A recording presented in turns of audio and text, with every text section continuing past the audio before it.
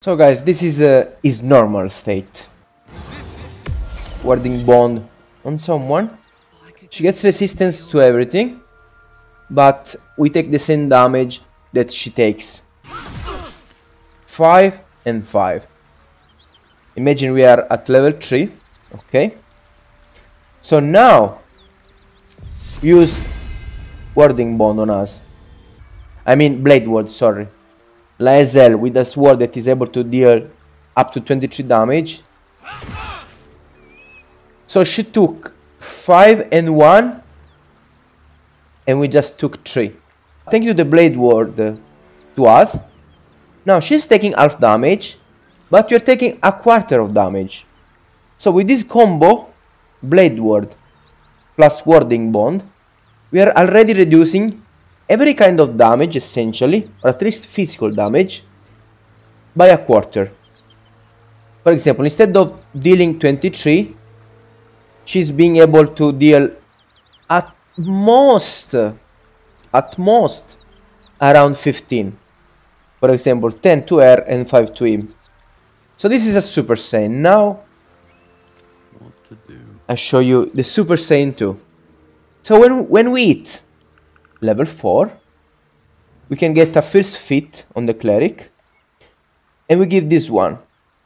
Okay? So when we have an heavy armor, for example this one, is able to reduce incoming damage from non-magical attacks by 3. So Lae'zel, up to 23 damage, 6 and 0.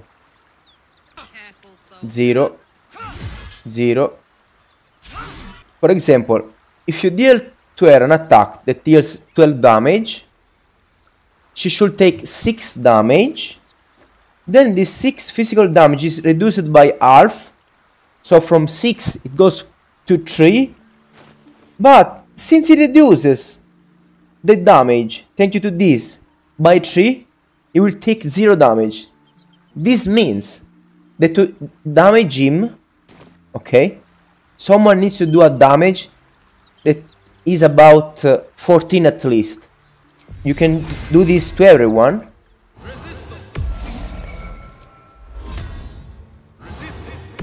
So this is a Super Saiyan 2. And now we go even further beyond to Super Saiyan 3. Thank you to the Adamantine Splint Armor. You just go into the Grimforge through the Underdark. You go deep. You grab the Splint mold. You grab a Mithril ore. You can kill the Grimforge boss using the press. I have a video about that to show you how to kill him in just one turn without needing to even attack him. And now, from level 4, we will reduce 5 damage. This means that if someone deals a damage of 20, our teammates will take 10. This 10 will be reduced by half because we have the fuse blade ward. And that half is 5. And 5 is still not enough to hit us because we reduce the damage by 2 plus 3. So now the enemies, to be able to do damage to us while we maintain our teammates with this crazy buff that makes them take half damage, the enemies have to attack our teammates with an hit that should deal more than 20 damage, for at least 22. Obviously we have even more combos. There are more items that are very useful. For example, Ring of Selving heals 2 extra points. Rider Pride, as we saw, gives resistance. So for example, instead of using instead of him using Blade Ward, she can just heal everyone, keep everyone alive, and cast Blade Ward to everyone and to him too, without needing for him to use this as an action. What am I to do? With these boots, you give even 3 extra temporary hit points. So maybe if you want these items, just search them on for Extra Life, where you can much more easily take a look at where you find them. Boots of Hide and Comfort, El Rider's Pride, Amulet of Restoration, Ring of Selbing. There is even an helmet that you can get from the main quest, Save the Refugees. I have a video where I show how to get that. So there are a lot of combos to heal, keep everyone very healthy, and reduce the damage by a lot. This is a super sentry. Watch my funny video about this thing, a funny montage of Goku transforming into Super Sentry. Yes. You essentially go to level 3 Cleric. At the start you go to level 4 Cleric to get a fit. Later, when you are at least level 7, and you can get a fit from another class, you can put 3 levels of Cleric on your main character, and then 4 level of whatever else you want. Just give him this fit, and your main character can do this combo, making everyone like immortal, yourself included, while being whatever you want. For example, I like him to being a bard, because when he will be level 9, so 3 level of clerics and 6 level of bards, he will also be able to cast haste. So for example, he will be able to haste Carlach or Lysel, so that they will attack a lot of times every turn and destroy everything, while he stays far away and makes them take less damage, while Shadowheart keeps healing, keeps doing damage too, because Cleric does some good damage too. If you want, since you have a lot of charisma with this build, I will show you now how to build him, how to make him level up. You can make him, for example, a sorcerer. You can even make him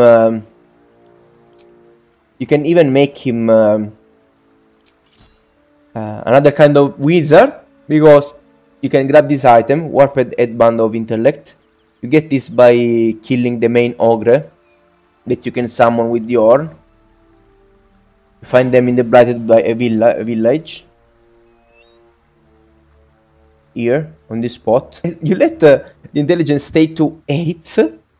And with this, you jump up to 17. So you can be whatever you want. I decided to take the bard, the lore bard, because, like, look, these are my stats.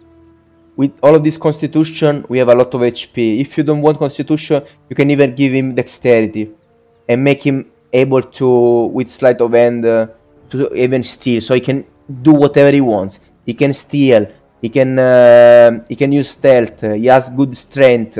He has every kind of stat, so that he's able to pass every check. And look at this. This is what you can do by becoming a lore bard. Persuasion plus 9, performance plus 3, plus 3, plus 3, plus 4, 7, 1, 4, 1, 6, 6, 6, 6, 6. And I decided to keep them this lower, because usually during dialogues these are not so important. And I just gave him some athletics that helps showing and preventing of being shoved. So the most important thing to keep in mind is that some cleric subclasses gives heavy armor, others don't. For example, Life Domain gives heavy armor, Light Domain doesn't, as you can see. So for example, you can choose Nature, you can choose Tempest. Tempest is very good and strong at dealing damage. So for example, you can go Tempest, then go into Sorcerer, and you will be able to do crazy damage with Lightning and Thunder. Or if you want to go in the more Jack of all trade route, I like Nature Domain, because it gives animal friendship and speak with animals, so that since level 1 you can speak with animals when you find them. If you're not able to raise your strength and dexterity a lot, you can give him this thing, so that you will still be able to do a lot of damage. Put the proficiency where you want, but maybe it's better try not to leave things so to behind, because you will be able to rise almost all of these things. Okay, and then here you can decide you have to put 16 onto stats. Later, when you're higher level, if you want, you can change things. For example, so that charisma goes up to 17, to then even further boost it to 18 or even 20. But for now, we won't be able to get charisma up to level 20. And the feat we need to take will give us 1 strength. So it's important to have strength to level 13. Or if you really don't want, at least put this to an odd number, because then at level 4 you will go up to 12. Okay, so for example, I start like this. Keep intelligence to 8, because not too far away we'll be able to get the item that boosts up our intelligence to 17, so we can put intelligence point elsewhere. And then just decide, for example, maybe you don't really want so much constitution, you want to have a crazy amount of dexterity since the start. You can put your points like this. Level 2, we just get some spells, we can really choose anything. Just put things like this. This spell is better because you can heal using a bonus action. With Sanctuary you can help someone survive when he's in trouble. And Bless just is one of the strongest spells in the game. And here we are, level 3. Just get something extra from our race. Now we can give him the warding bond, and most importantly, we can have the spiritual weapon. Remember that you can use warding bond before a fight, then you put this away, and you give him Sanctuary again. So now, for example, he will be able to warding bond his teammates. Right now, I think just one of his teammates. But he will be able to cast a spiritual weapon too, to help with damage, use bless. So since level 3 we are already able to do something. Level 4 you can choose produce flame or sacred flame, whatever you want is essentially the same. We get some new spaces for our spells, and here is finally our feat. Heavy Armor Master, strength +1, so now we have 14. So every 9 is even. And essentially our build is completed. If we go up to level 7, as I said before, you don't need to, you can respec, and instead of taking level 4 of Cleric, we just choose our next class. For example, in my case, I will show you the Bard. The most important thing is not to give cantrips and spells that you already have, of course. With the Bard, you can use this thing as a ritual. You won't consume level 1 spells, and everyone will be able to move 3 extra meters. So just think about how strong is this thing. Bard will have sleep 2. So now you're a crazy strong support, because you can put enemies to sleep very easily. You can push enemies away if they're coming close to you, if they're annoying you. You can make all of your teammates being able to move more. You can stop enemies for 10 turns. At level 2, the Bard does this crazy ability. Now we'll get even more points when you do your dialogue and things and various checks. With Bard level 3, this is the most important moment. We stay with College of Lore. I still don't know how this thing works, to be fair, but I don't care. The most important thing is that from this main page here, you can change skills, and you can put even more points of expertise and of proficiency. We can put points on perception and persuasion, that are the 2 most important skills to have. Or if you don't want so much persuasion, we can try to boost something different. For example, insight or arcana. I don't know. Or athletics, to be even stronger during fights. But I will stick with persuasion, to be fair. Let's give him a spell. I go for invisibility because can help in some situation. Let's keep going for utility. And we can remove a less useful spell, for example, maybe this one, to get another level 2 spell. Now, since we are level 7 and we put 3 levels on Cleric and 4 on Bard, we can finally choose this time as a level 4 Bard our Fit. And we are more Master. We can get one more cantrip. Let's give something useful, for example the Mage Hand. If we made a mistake or we don't like the spell we got from the previous level, we can still change it.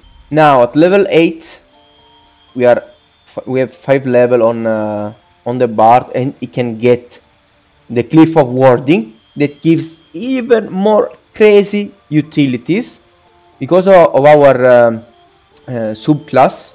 With the Bard at level 6 we'll be able to take even more spells from almost every class, and we'll be able to get haste. So now our character will be able to use also haste on the stronger attacker on our team to make us even more broken.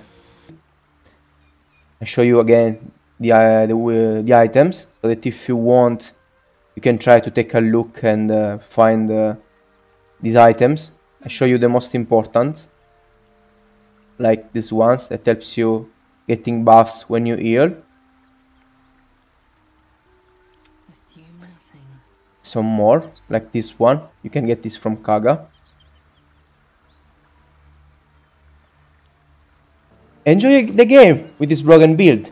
Thank you for watching. Take a look at my other amazing guides on my channel. You can follow me on Twitch and watch me playing almost every day. Have a nice day everyone. Be nice. Bye bye.